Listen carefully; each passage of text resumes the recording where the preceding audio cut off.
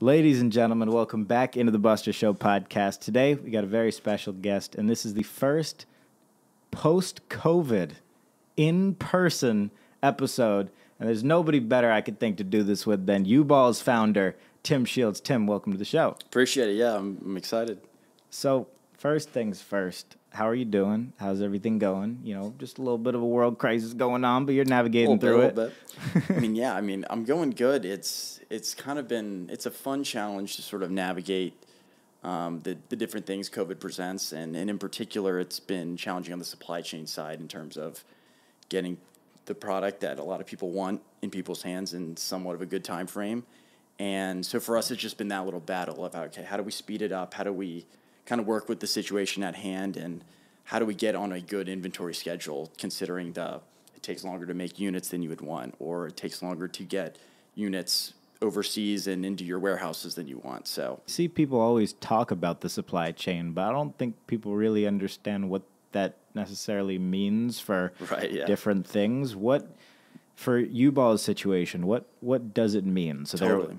COVID hits right now. COVID hits wave 2, let's say almost June 2022. COVID hits wave 2 in China, right? Yep. And the factories for UBALL are in China, so they shut down a lot of stuff, therefore just delaying everything, which then, then things need to be sent on a boat, then things need to be sent to you, then you need to actually sell them, then you need to ship them. What kind of delays are there? Totally. So there's two main ones, and it depends on what period of COVID it was. So delay number one is the factory themselves. Hey, we have X amount of units we want to make. We need it by this date. So it's in schedule for this particular season, and they're ready to go. And then there's certain lockdowns that happen, and so they can't leave their house, can't make the units on the schedule that you need them to, and they basically can't do anything until certain regulations have been lifted so that they can leave their house and begin working again. So that's delay number one. And then number two, that we've definitely been experiencing is finally the factory is able to make the units. They're done. They're ready to go. They're ready to ship them overseas to your different American warehouses. And there's a big backup at the ports. And so suddenly units either can't leave China, or they get to whatever port you're using. A lot of times people use the port of LA, and they get to LA and they just sit there for a month to 3 months. Damn. And you have to still figure out a way to run your business and keep people in check and communicate with people so they understand, hey, here's why the delay's happening. It's not we dropped the ball, we forgot to do our homework type of thing. It's, hey, there's just certain situations that so many companies are dealing with. It's not just a UBALL thing, but you just have to learn to kind of figure it out and communicate. The portable basketball hoop market worldwide is just... it's killer right now. Yeah. It's just getting... Portable basketball hoop market. It is the only thing. It is the only thing in the world that is having difficulties with the supply chain. We forgot to do our homework. So many millions of people are ordering portable basketball hoops that the ports just can't. They don't know what to do. They're like, this UBALL company, it's so young, but it's exploding. We don't know what to do with ourselves. It's having too much success. And, I just got off the phone with the president. He doesn't know what to do. UBALL's selling too many items. The world's shutting down because of us. So, full disclosure, I invested in UBALL. Sort of the way that I look at investments is literally just on a fun basis. Is like how fun. Money out the window. How I don't care about money. It is how fun is this thing, because I believe that whatever I think is the most fun, I'm going to want to be the most involved in, and then I'm going to want to help the most. And if I'm betting on myself while investing in these companies and betting on the other people whom I need to know that they also think it's fun. Yeah. Like I invested in a bagel company. Nobody starts a bagel company without loving bagels. Right. People start hedge funds without loving that process. Yeah. People start... all sorts of things, tech startups. Most people don't enjoy that stuff. Or if they say they enjoy it, they're lying. Yeah. Whereas, when I saw UBALL first on social, before we even connected, I was just like, this is... This is fun. This is fun. Yeah. This is fun. There's nothing better than, playing hoops with people, and anything that allows that. And the thing that I saw immediately, too, or thought when I saw it for the first time was... Oh my God, the content opportunities here. Yep. Because traditionally, when you have a basketball court, it's very expensive to build. It's only in a certain spot. The basketball court does not move unless there is some sort of an earthquake, which is not a good thing. Takes a world catastrophe, yeah. Yeah, to move a basketball court. And then I saw UBALL, where, you can theoretically bring it up to the top of a mountain and shoot Should we explain what it is, I guess, Yeah, to start? go ahead. Explain what it is. Sure. 30-second rundown of UBALL. So UBALL is two things. UBALL is a new sport, and it's a new product. So the sport is, UBALL is a new grass or sand version of basketball. So think of it as like the beach volleyball version of basketball. So you play it on grass or sand. There's no dribbling. You get 3 steps. That's the sport of UBALL. And it's also a product, the UBALL hoop, which is a portable basketball hoop that you can set up wherever you want on grass or sand in a few minutes and allows you to play the sport of UBALL. So the best way to describe it is you play the sport of UBALL on a UBALL hoop the way you play the sport of basketball on a basketball hoop. And then one other thing, the symmetry I usually like to give when I was talking about the beach volleyball thing is if you think about volleyball for a second, if we were, say, me and you were having a conversation like in the 1970s and I said the word volleyball to you in reference to the Olympics, all that would have meant is 6-on-6 indoor volleyball. Like, that's all volleyball was. But then in the 80s and 90s, they added this professional version of volleyball, beach volleyball. And over time, beach volleyball became its own individual sport, totally separate from indoor volleyball. Right. And if you look at where we are with basketball now, basketball is 5-on-5 indoor basketball. That's what it is. There's no beach version of basketball. And so that's what UBALL is, a beach or grass version of basketball. And so I think there's a lot of symmetry there between the basketball space and the volleyball space, and just the basketball space hasn't been disrupted yet. Yeah, it really hasn't. People are trying, but it's all just it's analytic. I see a lot of analytics-based innovation in basketball. It's so similar. It's like, all right, 5-on-5 and 3-on-3. I don't see that big of a difference in those two. It's the same product. It's the same viewing product. It's the same sport. It looks the same. Usually it's just not as good because all the best talent is in the original thing. Whereas I think, sort of the advantage here, like I was saying before, with the content opportunities, you can do this in the most beautiful locations in the world because you're not constrained we can now play UBALL in front of the pyramids. Or in Athens. Oh, that would be amazing. In front of the Roman Colosseum. Right. Or you could in the Colosseum. Sure. I mean, battle it out to the death, right? It takes us 10 minutes, 5 minutes. So, I think that without the constraints of $1 billion arena, give it the opportunity to be visually different than 3-on-3, than 4-on-4, than 1-on-1.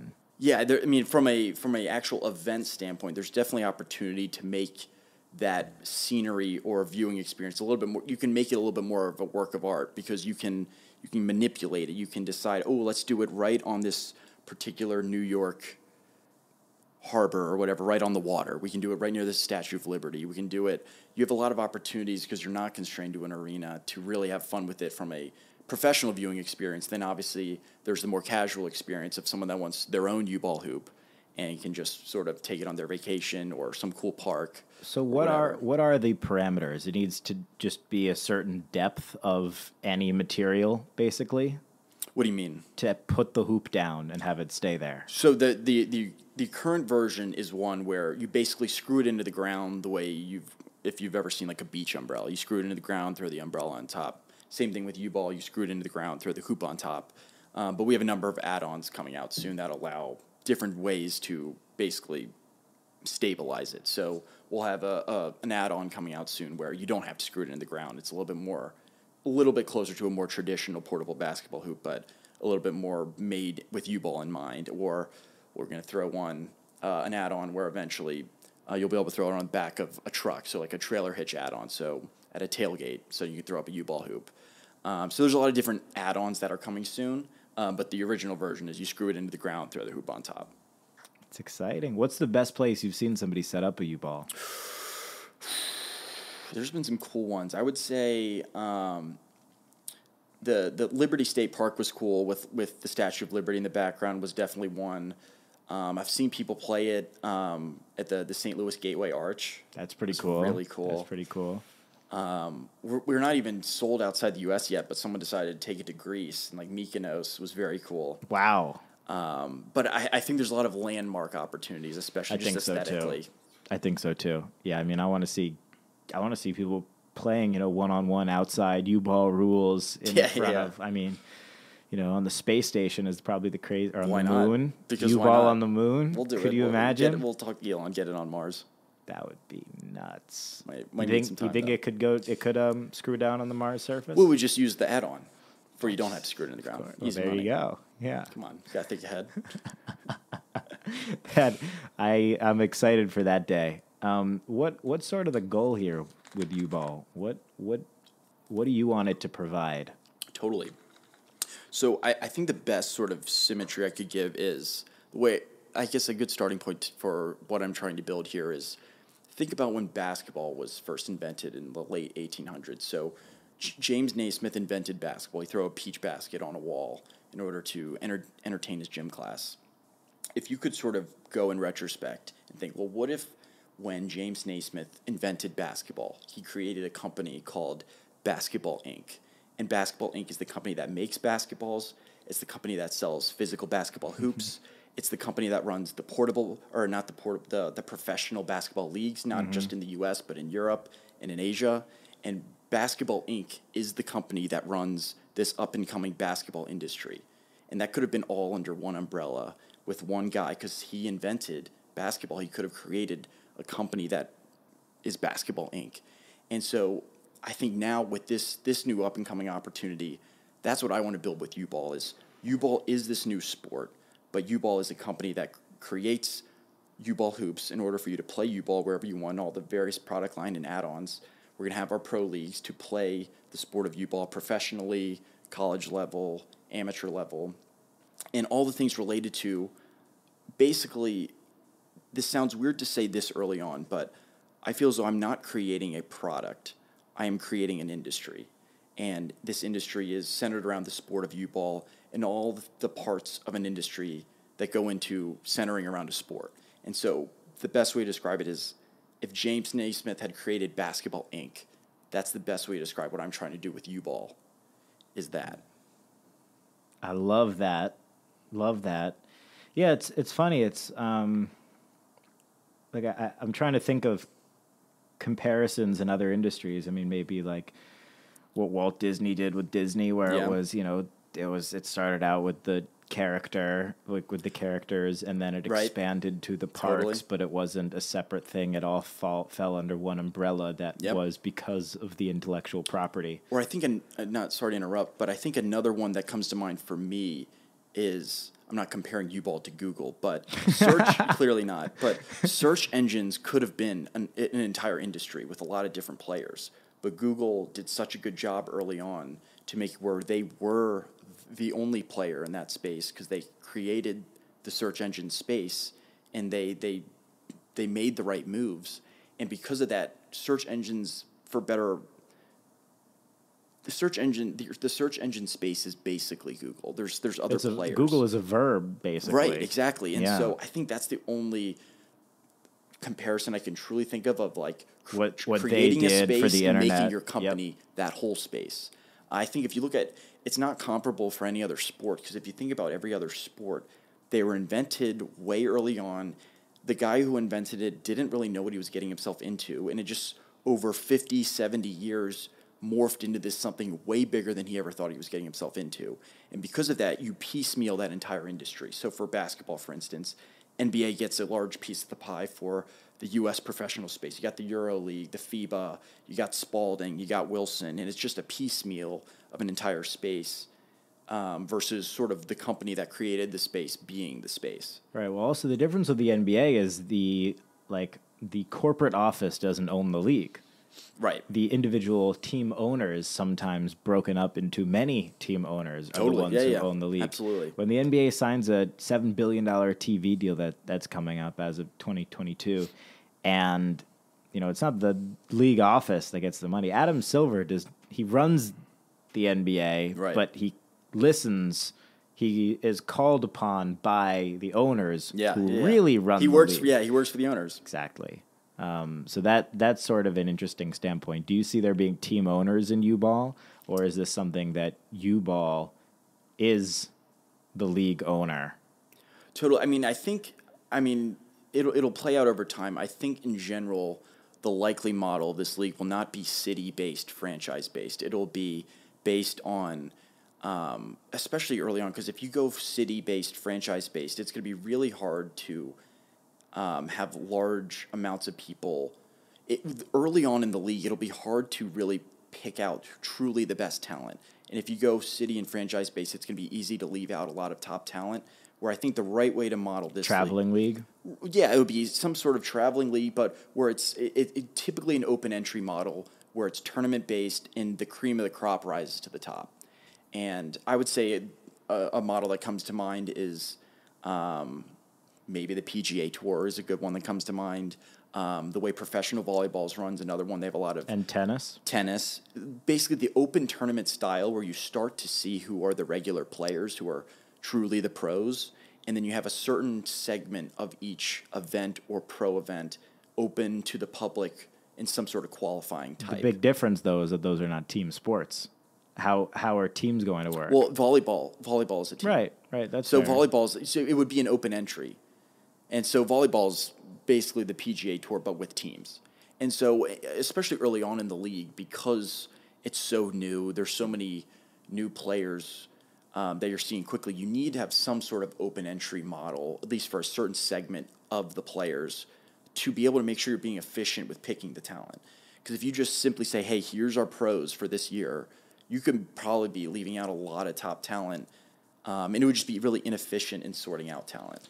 So it'll be some sort of tournament to get very tournament the rounds, based, and the way it also will work, it'll be very tournament based, especially and then eventually rankings. Yeah, rankings will be very early. I would say right out of the gate. I would say very tournament based, and the model I want to do early on the pro league side will be less is more. So it'll be one big event to start, or one or two big events with a number of qualifiers to get into that event. Like I want it to be like the Kentucky Derby. Right. I don't want it to be like I'm a huge NBA fan, but there's so many games. And so and you're not necessarily following every regular season game with the same intensity of say a playoff game, but I want the initial introduction of UBALL on the pro league side to be a big deal. And the way you do that is through scarcity and making it where it's one big thing where you put all your resources into that one or two events versus like more drawn out type of league.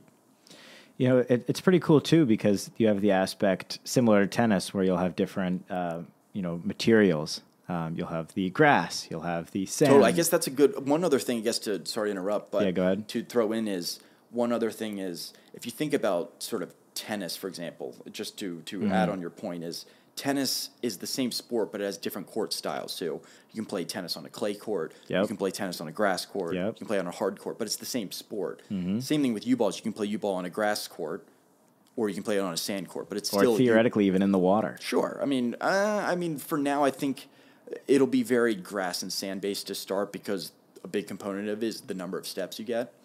So very much will be grass and sand based. Season 10 in space. Yeah, we'll put the Mars. We got to think through the Mars rules more. But yeah, very grass and sand based to start is the two main court styles for U-ball.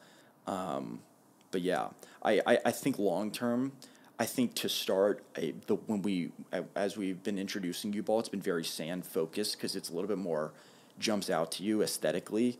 But in terms of a down the road pro league, my guess would be is it's much more.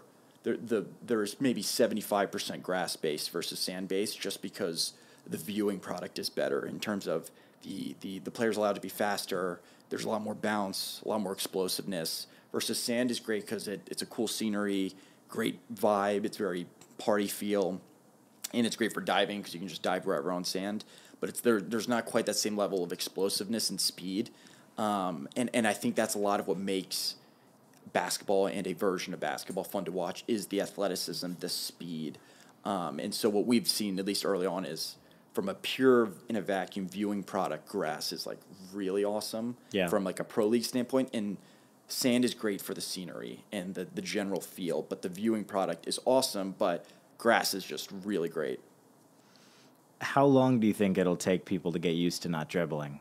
And is that I don't think it takes as long as you think. I mean, when you're first playing, if you're playing your first ever game of U-Ball, yeah, you're gonna probably, if you're hooping every day and you're suddenly playing U-Ball for the first time, yeah, you're gonna dribble probably. 'Cause that's just your muscle memory. But I mean, from what we've seen so far, like once you play like 10 minutes of a game max, like you get a feel for the rules. Okay, here's how it works. I get my 3 steps, and what you start to see is like a really incredible ball movement, and the ball's flying around. And I think, like, especially considering the Warriors have had such a good run, and I think they're one of the most fun teams to watch in basketball. If you think about what makes the Warriors so fun to watch, is they have beautiful ball movement. Guys are always moving around. It's not ISO heavy. Everyone's involved. And that is a stock U-Ball game. It's not like good fundamentals, Right. good coaching. That is a basic U-Ball game. Is the ball's flying around. You have to keep it moving. Everyone's involved, because that's the way you play the game.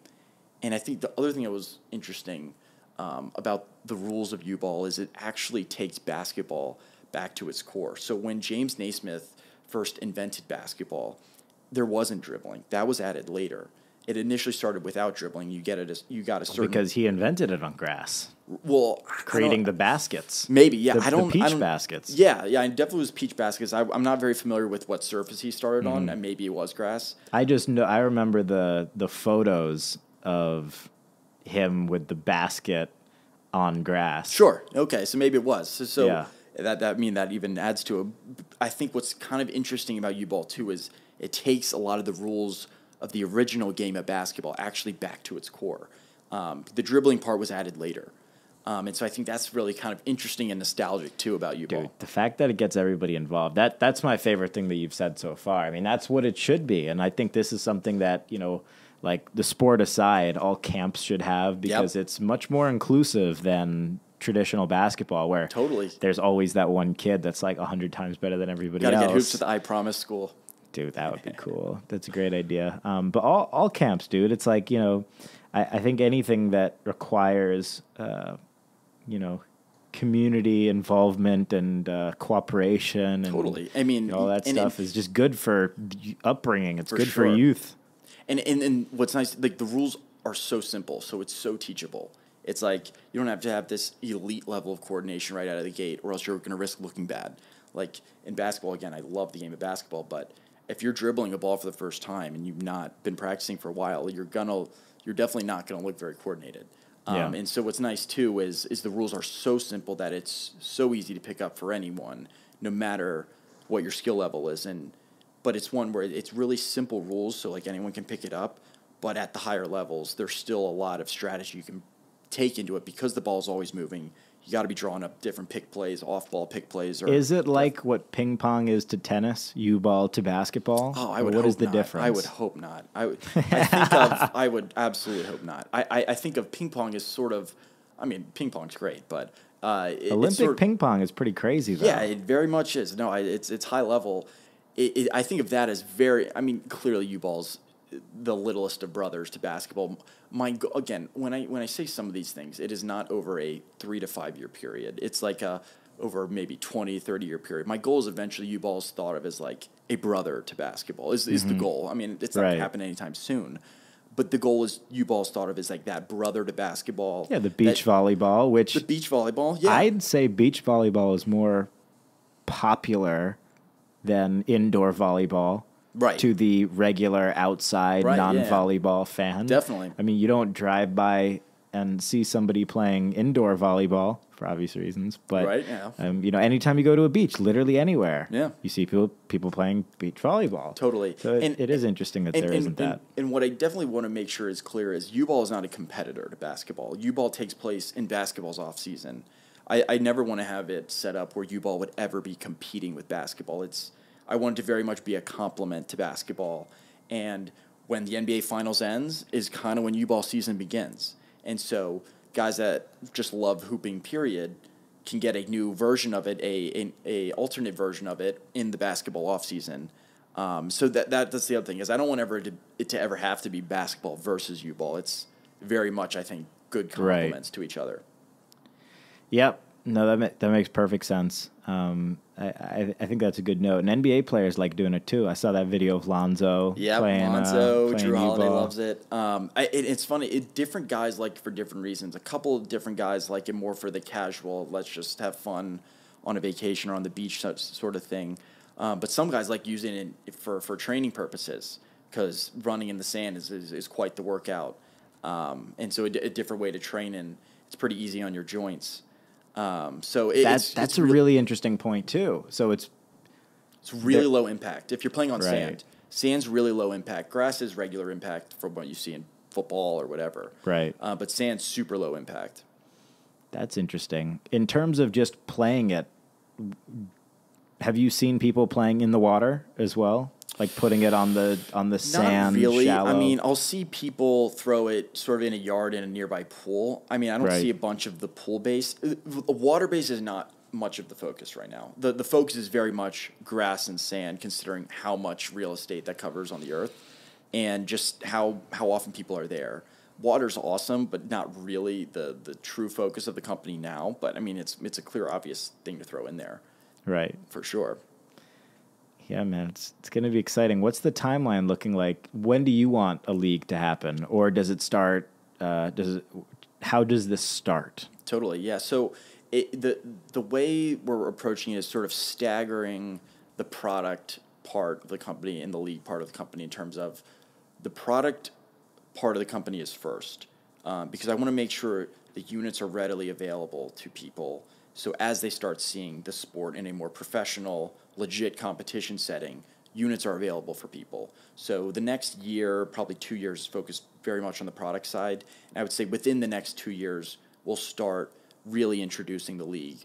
Probably one big event to start, either, I don't know, one big city, either LA, New York, or wherever would make sense. But I would say 2 years before the league's really a big focus because, I mean, the supply chain issues, again, are making it a little bit harder to move on the product side as fast as we would want. Right. But definitely product first so it's available for everyone so that when you start promoting the league and this new sport and the competitive side of this new sport, people are ready to get their own U-ball hoop when they start seeing it and want to play for themselves.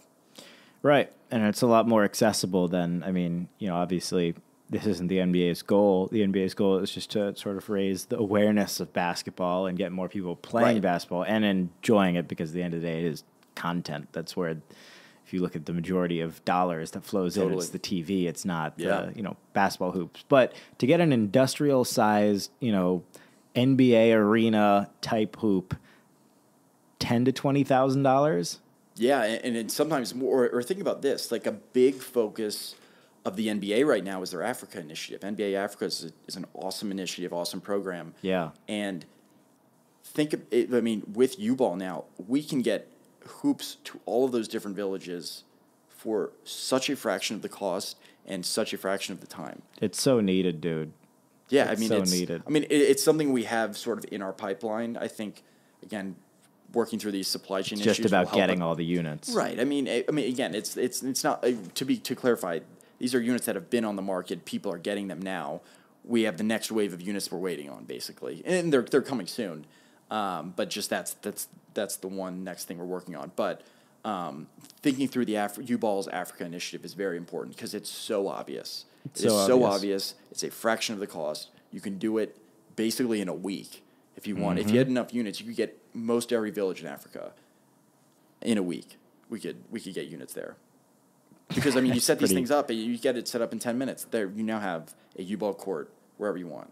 Yeah, that's pretty crazy to think about. How many do you want to get to Africa? As many as possible? I mean, again, I haven't done, like, legit research on it. Right. I bet I mean, I think what I would say is the goal would be basically every village in Africa at least has 2 to 4 full courts.